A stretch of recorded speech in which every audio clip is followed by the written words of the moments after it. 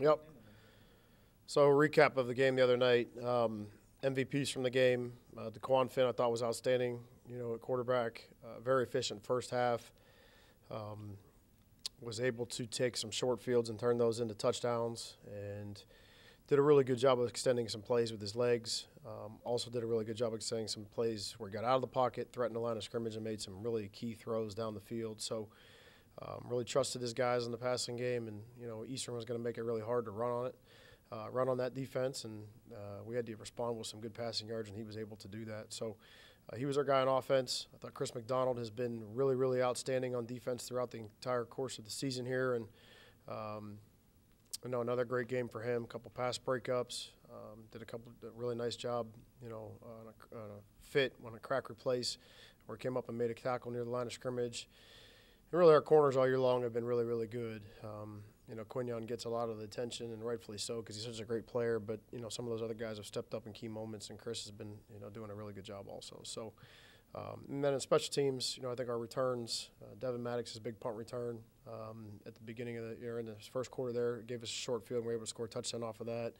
He was our MVP on special teams, from his responsibilities and punt return. So those guys I thought were highlighted. Some other guys I thought had really, really good games. And as we progress on here, turning our page to the team down south, obviously we need those individual type efforts to be successful in this football game. So looking forward to having a good short week of practice here and getting ready to prepare to play the game. What kind of challenges does the short week present, especially with where the team is at, kind of injury-wise, health-wise, as you mentioned from the game the other night? Yeah, we're in November football here, and you never expect to have a fully healthy team at this point in time of the season. So, you go to the staff meeting every morning, and you wait for the Grim Reaper to bring the news of what's bad in the world of the training room. But no, I say that lightly because our sports medicine staff has been unbelievable. Adam Barter, our trainer, is awesome. And at a place like this, you got to wear a lot of hats as an athletic trainer. So those guys have done a great job of him and his staff of getting our guys the best attention that they possibly can get and getting them ready to go. Obviously in a short week, the schedule does provide some challenges just because you're crunched for time. So guys got to work a little harder at it, and the training staff's got to do a little bit more and a little bit extra, which they're always willing and ready and able to do. So, but I give our docs and our medical staff a lot of credit, and our training staff a lot of credit to getting our guys ready to go. Is there any update, though, on Jeremiah Peters specifically? I think Jeremiah is going to be out for a little bit of time here. I don't know the extent of that MRI today, so we'll see where it goes. With how much success you had through the air against Eastern, just how much of a benefit, I guess I've had passing games before, but having coming off a performance like that in which you threw for over 400, just how does that help coming down the road now? Well, you strive for balance offensively. We always have, and we want to run the ball. We want to set the table that way, and we want to build great play action passes off the running game, and then kind of take it from there. But yeah, I think that one of those take what the defense is giving you type of things, and try to do the best job you can to expose what you feel are weaknesses. And the other night we were able to do that, and but that's not going to be the case every week. That could be something different this week. You know what I mean? Yeah, obviously you're entering rivalry week now with BG. Just in terms of the Battle of I-75, what does that represent for you? Well, between myself, Paul probably, J-Bo, our equipment guy. There's not too many of us in this building that have been here as long as I have when it comes to how many times they're going through this week and this prep and this routine. And I feel like it's on schedule, right? You say the same things each and every year, but you say those things because they've impacted you in some type of way. So the game obviously affects so many people in our community. It's obviously really important to both the city of Toledo, to Bowling Green, to like I said, Lucas County, Northwest Ohio, and really, I think it's a branded game nationally to where people really pay attention to it. Obviously, being in a midweek setting to what it is, the entire country gets to watch you play. So I've lived it in multiple different roles on this coaching staff, from being the head coach down to an assistant, and each one of the games has had its own different identity. It's had its own different turns and twists that you scratch your head and did that just happen type of moments. So, but that's what makes college football so interesting. With a veteran team, does that help with the emotions of what the rivalry is, especially coming off of last year where the game kind of ended crazily and also ended in a loss? Well, I mean, we're very process driven here. We're very day to day, what our day to day routine looks like, and what that where do you put the energy that's provided to you each and every day. And I think in college athletics, that's that's something that's got to be talked about consistently. You know what I mean? So, who the opponent is, whether that's a Power 5 opponent each week, it's it's a bowl game, it's a MAC championship game, it's this rivalry game. Your routine doesn't change. Your thought process and where your energy needs to be channeled to doesn't change. But obviously, sometimes life is a great teacher of things, and you have to pay attention to what your past experiences are, and you got to learn from them. And last year's game probably, I hope, taught us a lot of stuff, and we'll see if we learn from it. Ball security, of course, is important every week, but is there an added emphasis knowing the kind of nature of how these defenses with turnovers? Yeah, I mean, they've been great at taking the football away. Number one in our league, I believe, in turnover margin. And they've had some great defensive performances that have been aided by taking the football away. And, I was just in this discussion the other day with somebody. I think that, 15 years ago, you were celebrated as if you were a safety that took somebody's head off, a defenseless receiver's head off coming across the middle, and now you're viewed as a criminal if you do that. So, how defensive football is taught and how, the attention to the ball rather than making a big hit or making a highlight type play, and what the focus is really changed the thought process of how these defensive coaches coach it. And you can tell as you watch the tape that those guys have put a lot of emphasis in that, and they've aided from that and benefited from that. To piggyback, they've also found a good way to get to the quarterback. I think they lead one of the top MAC teams in getting to sacks. There's obviously the challenges there. Well, I mean, I think it's complementary defense, right? I mean, I think they've got good edge players that can disrupt and affect the QB, but also I think they've done a good job covering for long enough to create pressures, and they do enough to blitz into disguise to confuse you. But I think also they're able to create pressures and hurries on the quarterback from their base personnel, and I think that in their base looks, and when you can do that. You can stay balanced. You can feel like you're playing really good fundamental defense, and you can still create those havoc type plays. I mean, that's tough on an offense.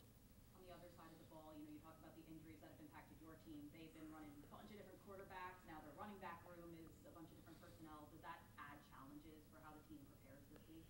Well, I mean, again, injuries are part of football. I mean, you got to do the best job of preparing for what you think is available to you, and you got to watch the videotape and take off the tape what you see. They have a good offensive staff. They'll put a good plan together to try to attack us, I'm sure. And we got to play sound football and do what we do best, and that's just make sure our cleats are in the ground and our eyes are in the right place and play disciplined. I would say the two running backs that you mentioned are tremendous players. I think they have great contact balance, really good with the football in their hands, and are, real threats out of the backfield catching it. So, those two guys are a problem. When they're in there, you gotta do a great job of knowing where those guys are at all times. I know you touched on this at the beginning, but it's a couple days away from the last game you just played. Do you feel like there's not a different sense, but just a different feeling within the team, knowing the pride, I guess, that's on the line between these two schools? Well, I mean, it's in your face no matter wherever you go. You know what I mean? You're always going to hear about, you're at a gas station, you're filling your car up with gas. There's a guy next to you with a Bowling Green hoodie on, and there's a guy at the register with a Toledo polo on. I mean, it's just what it is. It's just where the location of the two places are. So there's a lot of crossover, a lot of coaches that, these guys are recruited by both schools.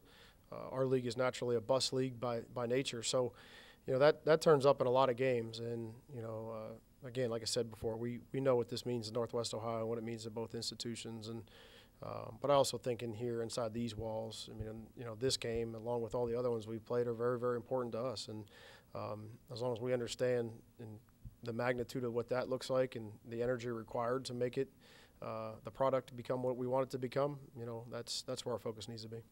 Speaking of community also, we've had a couple of these where it's like brothers facing off. We have another one with the Perryford-Zimmerly family. Just how exciting can that be for especially a local kid to be able to have that rivalry within their family? You'd have to probably ask their mother about that. But no, I mean, I think that was we experienced that through the recruiting process, with Grant, and that's probably very unique, and a tremendous family, both great kids, very diligent in their work and self-made at how they approach their day-to-day routine. So, I know they wear different jerseys, but those two boys are a product of great parenting, and I'm sure this will be a fun experience for that whole family. You guys are in a similar situation like last year where you clinched before the final two games. What makes you think that this time around is different? I don't know if it's different. We'll find out. Is there something, a characteristic about this team that you think that is different or improved from last year's? I would go back to, like I said, life lessons are that's our greatest teacher. You know what I mean? So we want to learn from our experiences from last year. Obviously, we didn't handle the end of the season great last year, and we'll see if we learned anything from that. We're in a similar situation. I think if you were at our press conference after the game the other night, I think a couple of the players came up here and said, I think exactly what it is. We clinched the West, but we haven't won anything. We haven't done anything yet. So what we've talked about back in January and February, that's all out in front of us still, and that still has to be claimed and has to be taken, and no one's giving you that. So, I don't, I'm not making light of your question, but like I said, I don't know if it's any different. We're going to find out if it is, and we're going to find out if our work and our time and our energy has been spent in the right place to make it happen. Talk about the grind of the action portion of the schedule, and you mentioned the buses and getting back at 2 o'clock or 3 o'clock and all that kind of stuff, and then having to turn around right the next day and put you on a short week. Can you kind of illustrate? There have been times when you've slept in your office or coaching staff has done that, and kind of just how challenging and trying it can be at times? Yeah, I think that it's that's the first thing as a fan or as an outsider, when you pick up a schedule and you see, that's the first thing you guys see is like, oh, this great game is going to be this. I don't. I look at it and say, man, I'm not going to sleep that night. I'm not going to get home until 6 a.m. on that one. We got to go there and do what? So, yeah, it's a challenge. You see these Tuesday night, Wednesday night games, and you kind of feel for the opposing coaches on what's going to happen and how their week is going to go all over our league. But it's part of it. We've put ourselves in a situation where we've bought into this these midweek games. We can't brag and claim the good and not understand there's some bad that's going to go along with it. So that's part of it. We accept it and keep rolling. But yeah, there's some sleepless nights. There's some nights, you got to sleep in your office. There's some nights that you got to. There's some days where you look at the clock and you're like, whoa, how did it get to be whatever time it is today? So, but I think you understand that when you get into this profession, there's going to be some of that. Fast forward like 10 years, and you reflect back on BG and UT and the rivalry there during your tenure as head coach. What's the first thing that comes to your mind or you're going to tell somebody? I just think it's pure. It's what college football is all about. It's just, it has the feel of a high school rivalry in the sense that it's so close. The communities are intermixed, and there's again, it's in your face. It's hard to avoid. So, I think a lot of respect for that program. What they've been able to accomplish. I would imagine that that would be the same thought process as what they'd say about us.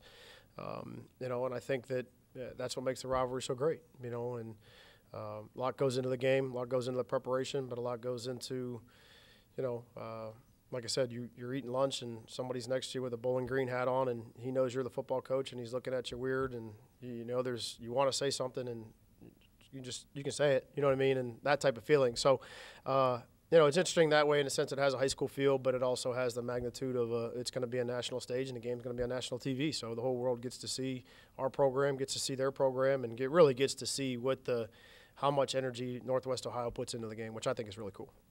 Last one for me, with Daquan, when you have a quarterback coming in and you might be younger, getting reps and necessary reps, you kind of win with them and you make mistakes with them. How has he evolved to limiting the mistakes and being a player that you can count on to win a game and maybe not win and maybe lose? I think all quarterbacks go through a maturation process that if it looks the same when they're a junior or senior as it did when they were a freshman, we're not getting things accomplished what need to get accomplished. So,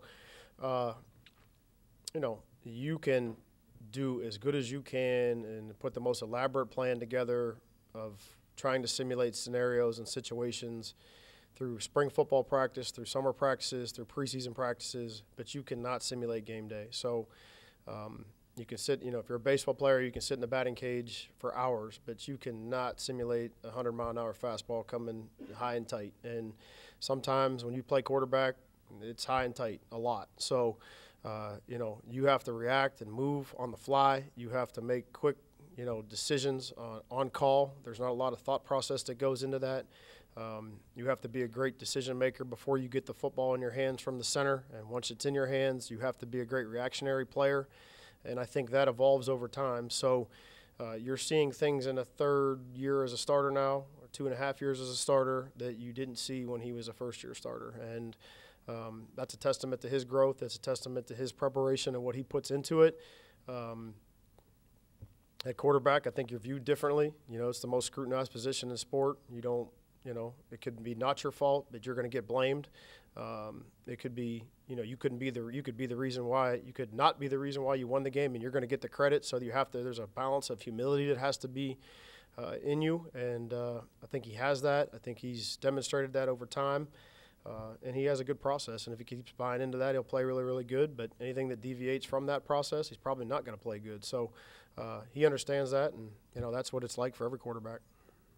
Not to take away the prep that's going into this week, but for this team to clinch an extra game, a guaranteed game as per on top of the regular season, just what satisfaction can you draw from that achievement, and can it be used as fuel motivation these last couple of weeks? Well, first team meeting, you're guaranteed to play 12 games, and we're trying to play 14. Well, we've secured 14 of them, so we're going to play in 14 this year. And now that's one box that you can check and you can take off the table. Now, what's left? In the same breath, you said you wanted to win all your football games. Well, that's still a reality too.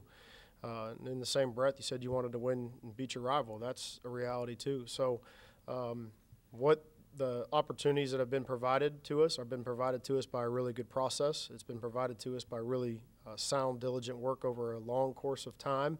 And man, oh man, we'd be a fool now to disregard that and cut that off. That's got to continue, and got to continue at a high level, and maybe even at a higher level than maybe it's been. The climb up the mountain, the hardest part is the peak. It's rare air up there. You got to the separation factor, the margin for error is very, very small. So we understand that. We understand that we got to, having great days matter more now than they do back in January and February and in June and July and August, and and we've earned that. We've prepared. We put ourselves in this position. So let's capitalize on it.